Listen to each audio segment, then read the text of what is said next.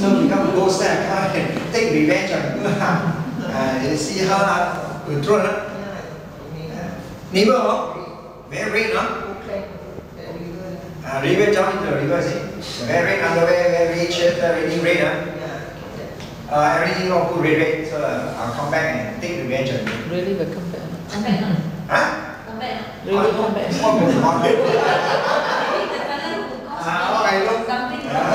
I don't know if he come back, you open hot won't be like that.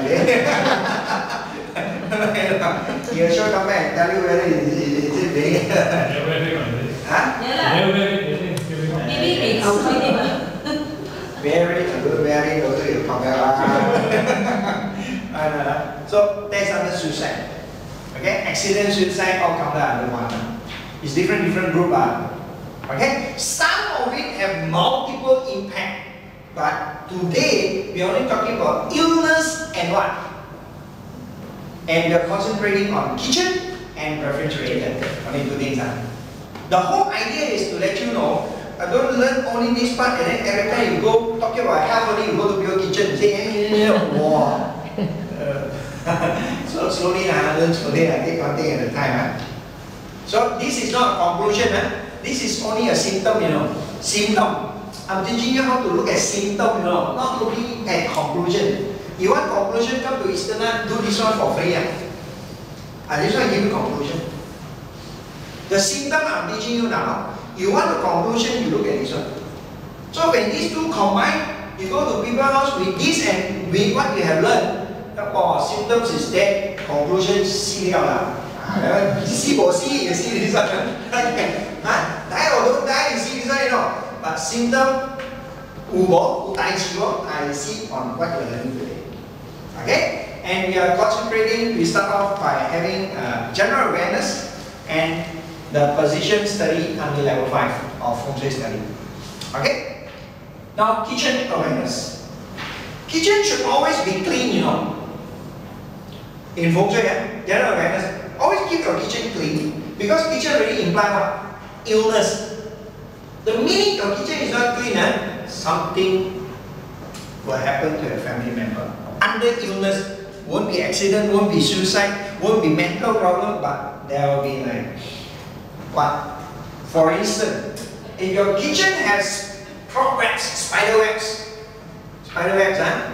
it implies family member will have liver problem and stomach problem, ulcer problem. Stomach ulcer or liver problem, liver ailment, liver illness. You can also say. I say only liver problem. That's why I say why symptom. SIBO. Okay. Don't go ahead and say, wow, this one you have got this problem. Understand? But I will not go into detail. When a person has liver problems, what will happen? This one you must go and find out yourself. I can only share with you. When a person has ulcer problem, so you see very gassy cannot eat bloated feel this kind of problem and this one you must find out. Don't expect me to also teach you all this or got liver problem, a person will be very fatigued, very tired, wake up all very wanting to go to sleep But don't expect me to do that. Just all I have to explain to you is, once you see cobweb, it implies there will be liver problems or ulcer or stomach problem in the family member. In the kitchen, Okay? Is that good enough? Did I give you indication how to get and find out when a person has liver problem? Then you see cobwebs, don't do that. Don't do it. What are you trying to do? And just go, then once you see cobwebs, what do you do? Right? Rainy, do your family members have this tightness or gassy stomach, digestion problems, right? Or having some ulcer troubles and all that? You say, yes, your house Feng Shui, big problem. A big problem, right? Understand?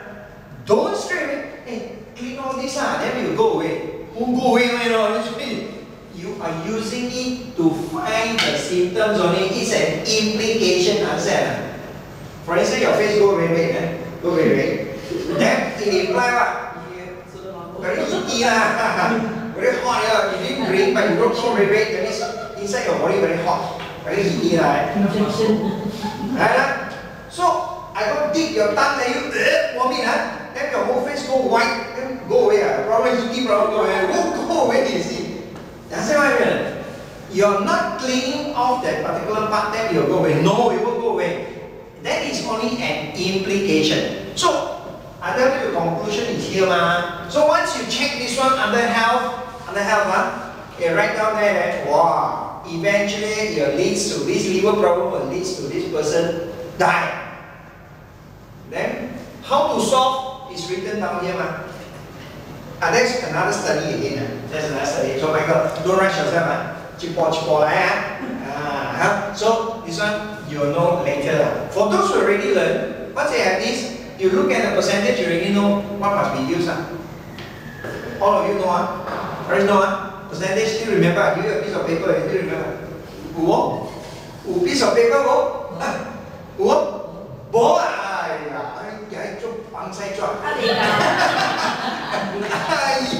I give you a piece of paper, you take out moving and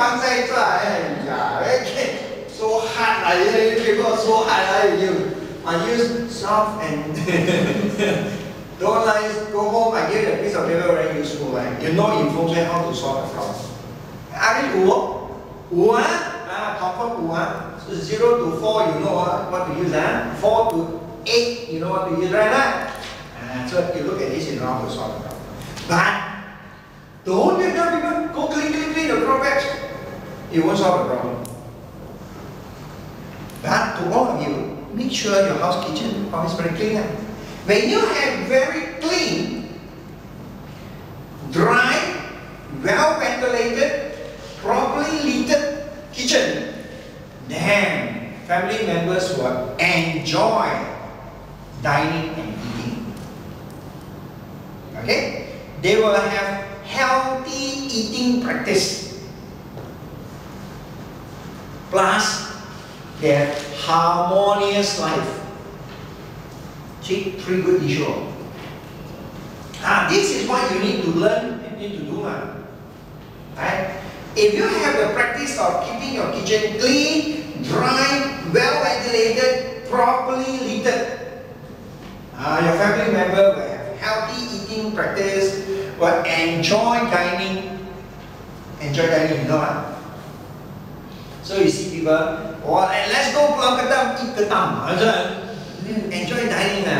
Hey, you know, kids are so far away, go there to eat ketam here so can buy. Don't enjoy eating. Pulau Ketam fresh, nice, different, right? So let's go enjoy eating, you know. Just like Chuan Lin, you know, drive all the way to his place, 10 p.m. and he told me go eat what? Ikan bakar. I thank him, thank you. If you don't take me there, I even got lost. Go inside kampong, you know. And you see this Malay guy there, wow, rich guy, rich one, packed man. I drove from here to Malacca to eat ikan bakar. Don't say so, don't lah, say like that, say like enjoy eating. Hey, go like that. Hey, you want to be Feng Shui master, whatever you say must be nice, you know. Don't like say so, say lah, hey, you really know how to enjoy life, say something like that, you know. Say something like that, thanks, I appreciate it. Very nice. Okay, got it, second point, come to the third point. Ensure your kitchen is well lit.